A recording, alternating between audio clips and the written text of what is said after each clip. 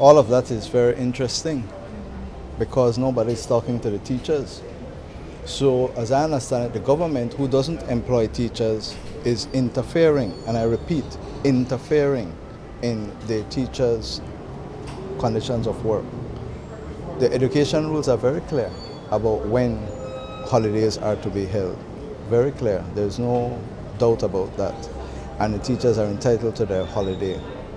Insofar as the fact that there are days to be made up, that is not a matter for the government.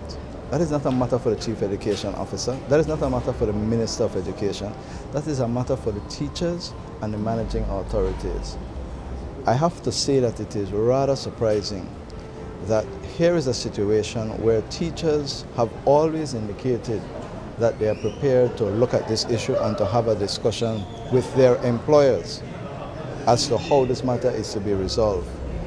And there is no attempt by the employers to speak to the teachers.